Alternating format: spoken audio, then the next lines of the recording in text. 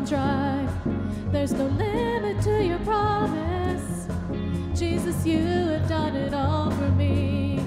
Jesus, you have done it all for me. Yeah. Grace comes like a wave crashing over me.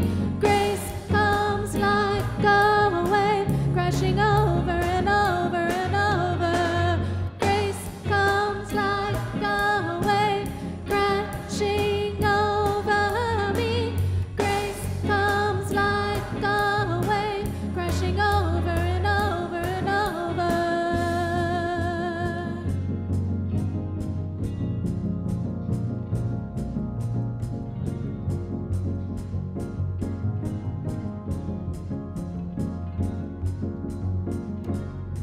There is healing in the water with a love that flows so deep. Wash over me, wash over me.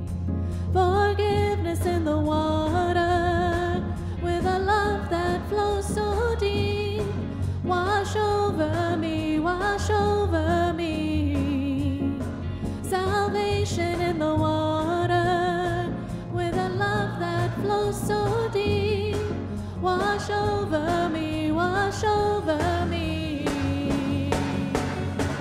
Grace comes like a wave crashing over me. Grace comes like a wave crashing over and over and over. Grace comes like a wave crashing over me. Grace comes like a wave crashing over and over and over.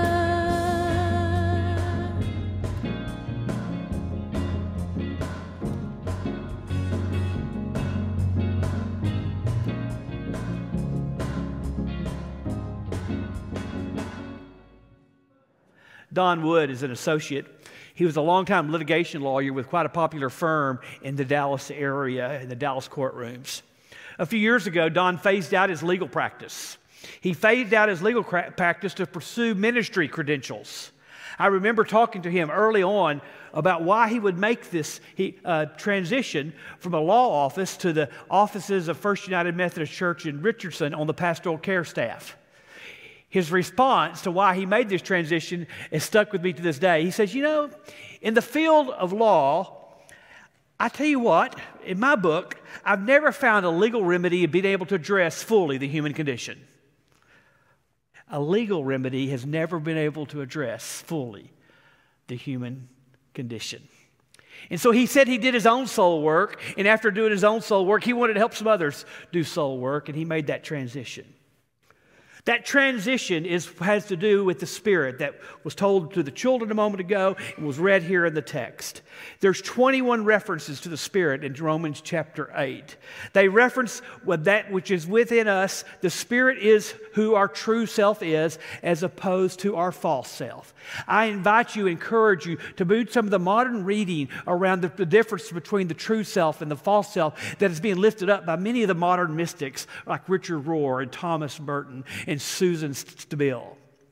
This is an area of life that we need to recapture, something that was a part of the mystic tradition hundreds of years ago. And I think the Spirit, the soul excavation needed for us to make room for Christ's Spirit in our lives again is much needed in this 21st century which we face. We are wedding our spirit, the Spirit within us, so that we become who we are because the Spirit of Christ dwells in us. The Spirit of Christ is like a geyser gushing through us, coursing through us. It's wanting to get rid of all that which gets in the way for us to truly be ourselves. It wants to remove those shadow selves, our false selves from us, so we can be the true, crafted, Spirit-crafted person God made us to be. But that soul work that we have to do always begins with some excavation. And excavation is absolutely necessary. Soul work is kind of like building highways in Texas. Do you know what I mean? It's never easy and never is it really ever done.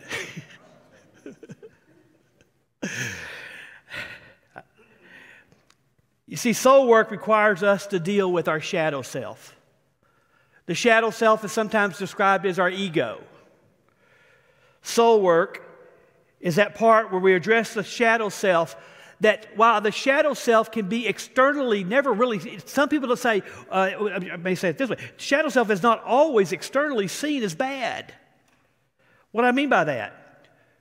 Your shadow self is that persona, that person in you, that's your boss, that's your mom and dad, that's your friends.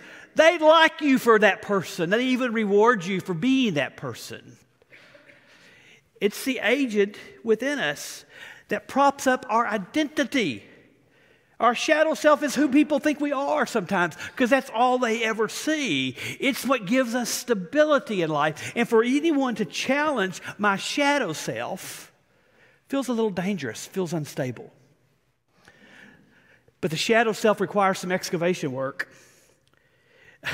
It's hard to get through into the shadow self, because we will deny, we will cover up any kind of deficits. We don't want people to see those inadequacies in our life. We want to be liked. We want to be accepted. We want to be successful. And many times our shadow self makes us look like that's what our life is like. They are pursuits that prop up the niceties of Russell's public image. Let me straighten up here.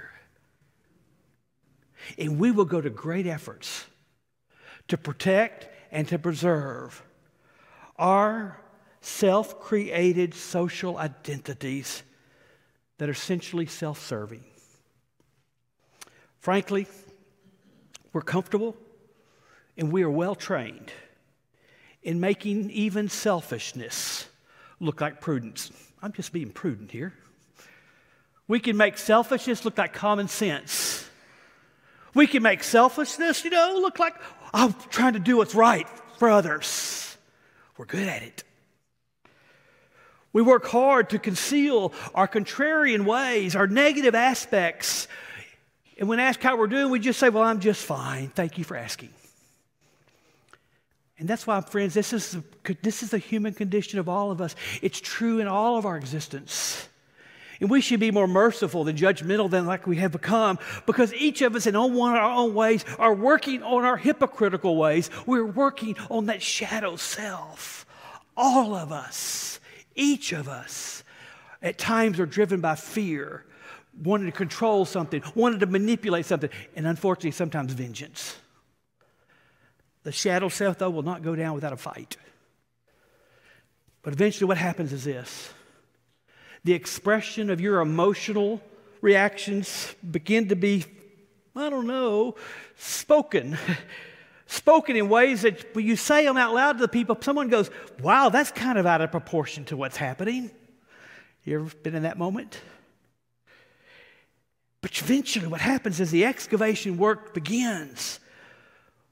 When feelings we have repressed finally have space to come to the surface. And they continue to be expressed. Yes, they'll be, oh, what about this? What about that shadow self that worries, that's anxious. And over time, that grows more frequent and more intense. And they begin to ramp up. Why? Because who we were trying to be, our public image, that person whom we constructed, that identity, begins to fail us or has failed us.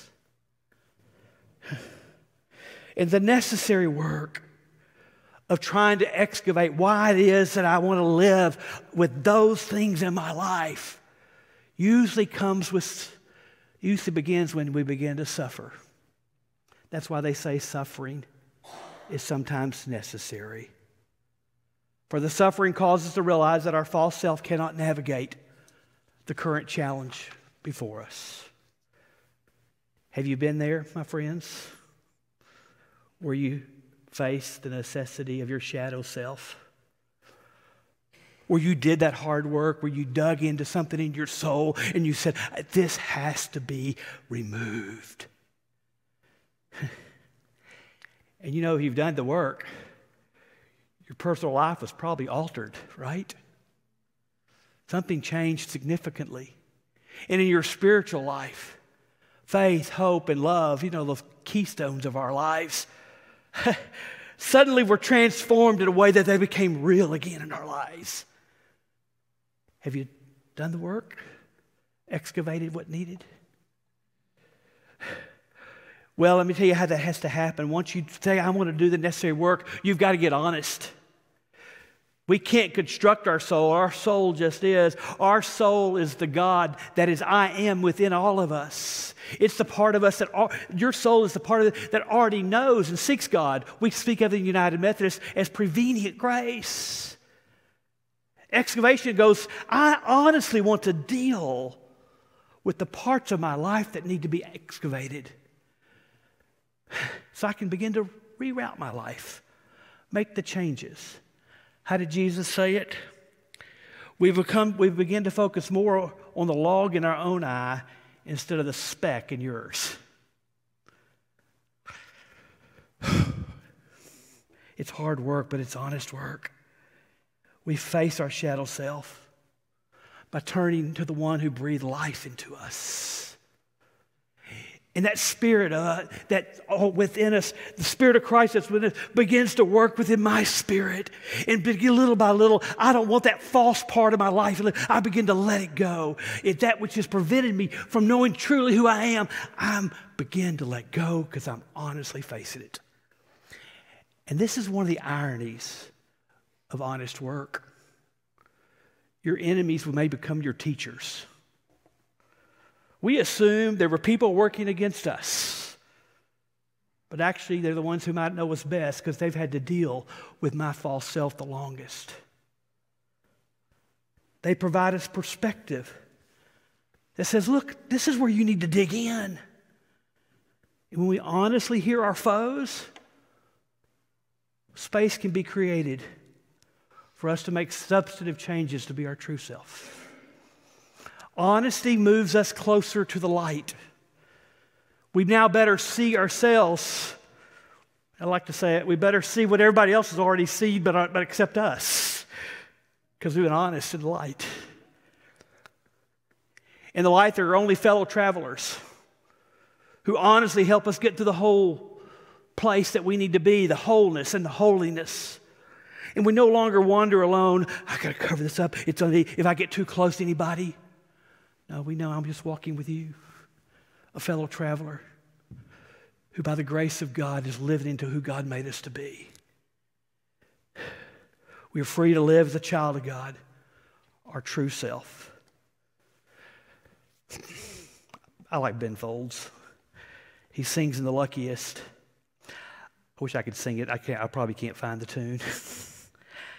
I don't get many things right the first time. In fact, I'm told that a lot. Now I know all the wrong turns, the stumbles, and the falls brought me here. He's being honest with his false self. And we come to that place in life where we say, I just want to be honest. I don't want to hide behind that shadow anymore. I want to be clear who I am and who God made me to be. And you know what that's called? That's called divine union. Paul wrote about it this way in Colossians, the same thing we read in Romans a minute ago. He says, if then you have been raised with Christ, seek the things that are above. Set your mind on the things that are above, not on the things of earth.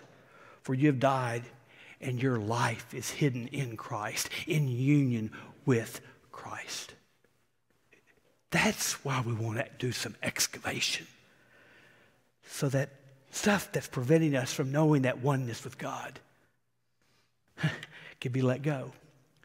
And we can begin the rerouting process we'll talk about next week. But hear this. It says it on the screen. When we do this work, we're not a different person. We just become who we are. How about that? Are you ready to dig in? You ready to get a shovel and do some work? Soul work is not easy work, but it's good work, my friends. In the name of the Father, the Son, and the Holy Spirit, that's how I understand the Word of God of you, the people of God on this day. And all God's people said, Amen. Hallelujah.